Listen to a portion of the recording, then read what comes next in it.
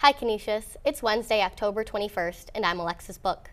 In today's news, we will be discussing the new public health initiative with Vice President of Student Organizations, Darby Ratliff. We will also give you an inside look on Little Theater's production of Love Labor's Lost. And as always, we will keep you updated on what happened in sports this past week and let you in on some upcoming events happening on campus. Stay tuned. This is Canisius Connection.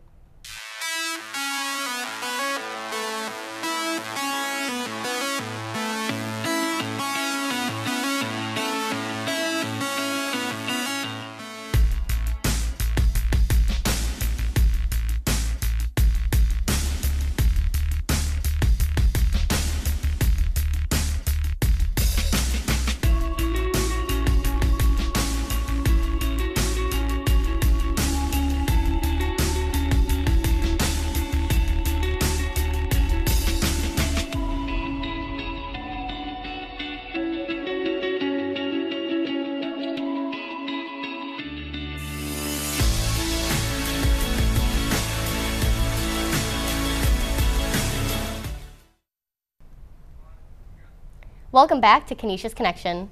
Today we're joined by Vice President of Student Organizations, Darby Ratliff, to discuss a new public health initiative. Hi Darby. Hey Lexi, how you doing? I'm good, how are you? I'm good. It's good. So how did the new public health initiative get started? Well, recently Senate instituted a new public health committee chaired by a junior, Dilpreet Kaur, and so she has been working with Tim Utz and the rest of the committee to really get more initiatives on campus to make students more aware about health things on campus, whether it's like improving the health center, other health initiatives that we already have going, as well as instituting new ones. Okay, and then what does this initiative consist of exactly? Sure, so the first big thing that Public Health Committee's been working on is having CPR training open to all undergrads. So we'll be hosting 2 training sessions in the coming weeks for undergrads to like sign up for and like learn and be certified as like CPR trained individuals and the certification's already been paid for by the Undergraduate Student Association. Okay, and then who does this initiative aim to reach exactly? Well, we're really trying to reach as many people as possible and as many people as as interested. So specifically like all undergraduates, some club leaders I'm really trying to encourage to do it, as well as like anyone who's able and willing to do so. Okay, and then are there any specifics you could elaborate on? Sure, so the first public health, the first CPR training is going to be on Halloween actually. And we'll have like snacks and refreshments. It's about a 3-hour training, or 2 to 3 hours as the case may be. And students will get completely CPR certified with like the certificate of certification. So in case of an emergency, they'll be able to do CPR. And then the second one will be very similar, and I think it's on November 15th, if I remember correctly. Okay, cool. And then what effects is this going to have on the clubs? Well, last night at the Senate meeting, we passed an amount of money for clubs, so that if a club executive board officer goes to the CPR training, they will, like their club will receive a $25 grant. So it's not a lot of money, but it's enough for like refreshments, or just like an added like T-shirt or pens, really whatever they want to use that money for, as long as they send one executive board officer to the CPR training. They can't double dip, unfortunately, so an executive board officer can't represent more than one club. But at least like we really wanted to push like to have as many people go to the training as possible. So. Okay, well thanks for being with us today, Darby. Of course. And you guys stay tuned. We'll be right back with more Canisius Connection.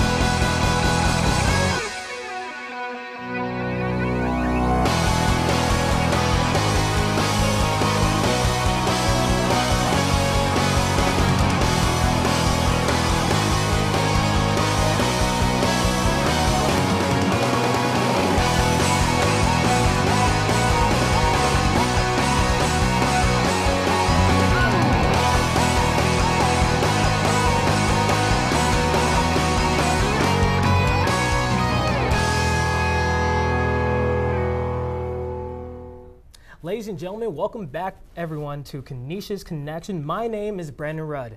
And I'm Kia Gale. And we are your hosts for your favorite segment of the show, Kessler's Corner, your center of weekly recaps about sports teams and C Block as a whole. Now, last time when we did this segment, the Griffs were coming off losses the weekend before. Kia, has there been any changes to the losing trend this weekend? Well, actually, yes, there was. Men's soccer came out victorious last Saturday against Quinnipiac with a student score of 1-0. Goalkeeper Andrew Coughlin had an easy day out there as he only had to face one shot through the whole game, while his teammate Lucian Priest scored an early goal to give the Griffs the edge. They hope to continue that winning edge at home against fierce rival Niagara today at 7 p.m., and that will be on ESPN3 in a broadcasted game. Sounds like that should be a very heated game. And speaking of heated games, men's hockey was going against a very tough ranked opponent by the name of number 10th ranked Bowling Green. The Friday matchup was a competitive one, but again, the Griffs fell short in the contest 2-4. Now, this is hardly what the Griffs want to start off for their season, but they stand 0-3 in their record. Now, they are heading into a 2-game home series against Holy Cross, hoping to change that 0 into at least a 1 win. The 2 games will take place on Friday and Saturday at 4 or 5 p.m. We all know that our Griffs are fighters, and we know that they can get that win under their belt. Now on to the Lady Griffs. The women's soccer team have been fighting to get into the groove this season, and after coming off a win in their last game, they were feeling confident going into their match against Quinnipiac. However, the Griffs couldn't make it back-to-back wins, for they lost in a 0-3 shoutout. Or shut down, should I say. Just like the men's soccer team, they are leading into a rival game against Niagara on their turf today. And for both games, we'll give you the results in next week's episode of Kessler's Corner. Indeed, we will. And moving on to the Volley Griffs, they were on a road trip this past weekend where they had to face St. Peter's on Saturday and Ryder on Sunday. In the first game on Saturday, the Volley Griffs took care of business as they swept St. Peter's 3-0. Caitlin Tyler led the team in kills with 16. And in Sunday's contest, the Volley Griffs were unable to put a winning streak together as Ryder was too much for them, winning 3-1. The team will finally be back this weekend at home to face Iona on Saturday and Manhattan on Sunday. They will conclude their homestand on Wednesday as Niagara comes into town. Well, it seems like Wednesday might as well be called Battle of the Bridge Day here. In other Griff sports news, rowing finally got to see action after a long day in the Head of Charles competition this past Sunday and placed 12th after showing a bit of rust in their game. For our last sport, the swimming and diving team got into their season as they faced Marist last Friday. Saturday, they both lost. Men with a score of 169-122 and 153.5, 144.5 women's. Thanks, Kia. Well, that's all we have for you today in Kessler's Corner. We are going to take a quick commercial break, but when we come back, we will come back with some lifestyle news. And finally, be sure to check us out on our next broadcast on all things Griff Sports, as we will do what we do best, and that's recap the action for you. This has been Brandon Rudd. And your fabulous Kia Gale. For Kessler's Corner, we'll have a good one, Griffs. What up, guys? This is the White Panda. Just wanted to thank all of you for the love over the years and continuing to support us as we grow and evolve as artists. We're setting the bar even higher this year as we continue to take our shows to bigger stages and wilder crowds all over the world. Cannot wait to party with you guys soon. I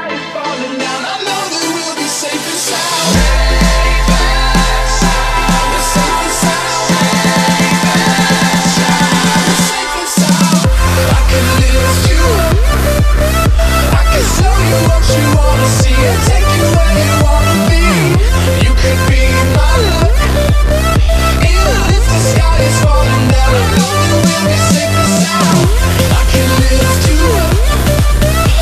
can tell you what you want.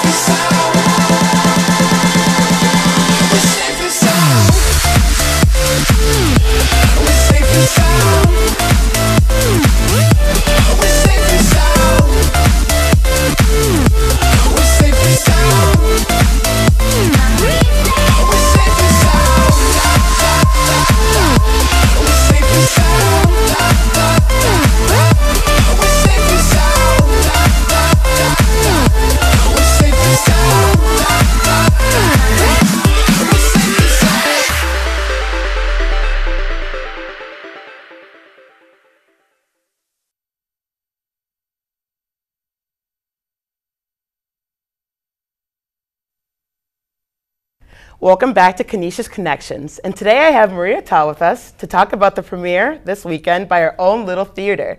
Can you tell us about what the play is and what it's about? Sure. It's William Shakespeare's Love's Labour's Lost, so it's one of his comedy plays. It's a classic comedy play.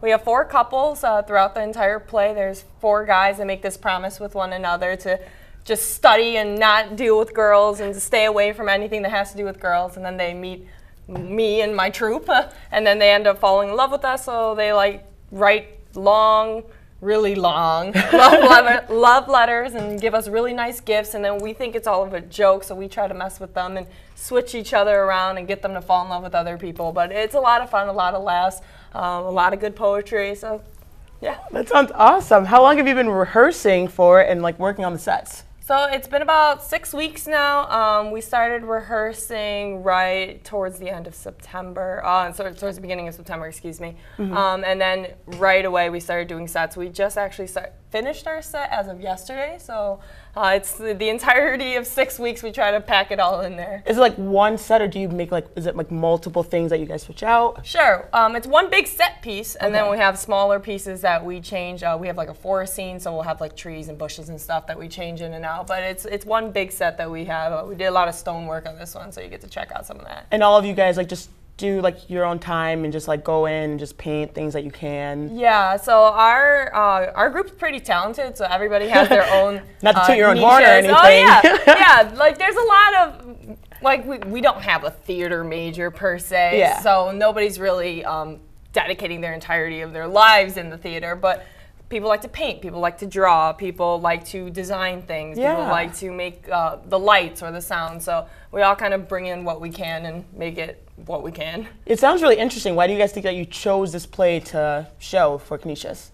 Sure, so our main stage is always a Shakespeare play, so we like to try to bring something more classical in so that everybody can start learning the language and the style of William Shakespeare.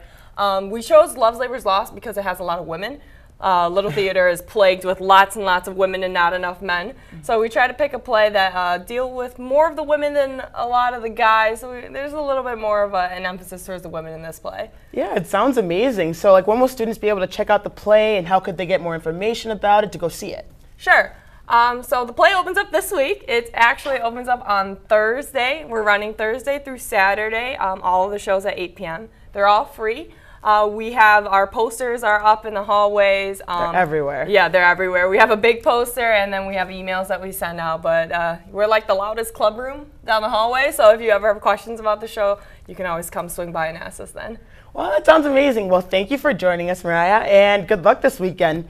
Don't go anywhere. We'll be back with more Canisius Connections. Everyone gets a miracle. My miracle was I wound up living across the street from Margot Roth Spiegelman. She was arguably the most gorgeous creature that God had ever created. Are you gonna spend the rest of high school pining for this girl? As senior year drew to a close, Margot and I were practically strangers. Until this one night. Margot? I need to borrow your car. Can't you just get your boyfriend to do it? Ex-boyfriend. My boyfriend has been cheating on me. Revenge plot begins. Take the picture, now. I can feel my heart beating in my chest. That is the way you should feel your whole life. It's beautiful. It's a paper town. Paper houses and paper people. Everything's uglier up close. Not you. You think it's gonna be different in the morning? I really hope so. Margot always loved mysteries. Maybe she loved them so much, she became one. She's gone. When was the last time you saw Margot? You were with her last night. It has to mean something. There's something in Margot's window. She left little clues, like breadcrumbs. I think she's sending you a message. Come find me. You'll go to the paper towns, and you'll never come back. I think I know where she might be. I'm going with you. If she's going, I'm definitely going. Take a risk. Stop playing it so safe. What can I say? I'm on a mission. Hey!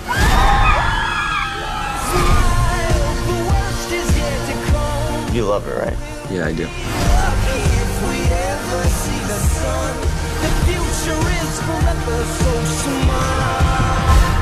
Everyone gets a miracle. My miracle is Margot Roth Spiegelman. Welcome back to Canisius Connection. Let's take a look at what's going on campus this week.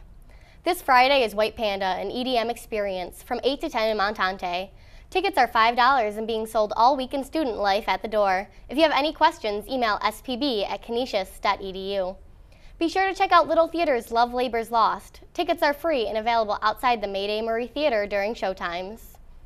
Ever wonder if the school is haunted? Come find out. Paranormal researcher Chris Fleming is coming to Canisius this Saturday from 8 to 10.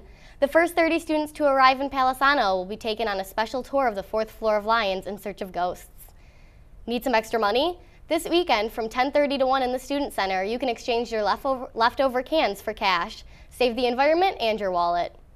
Come get fit with SPB. There's a new session of workouts, so come check out Zumba, Power Flow Yoga, and Fit Club with Cody every Monday, Tuesday, and Wednesday at 7 in Palisano.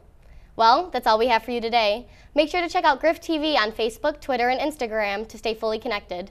We are a new show on Channel 4.1 every Thursday at 6. From all of us here at Canisius Connection, have a good weekend, Canisius.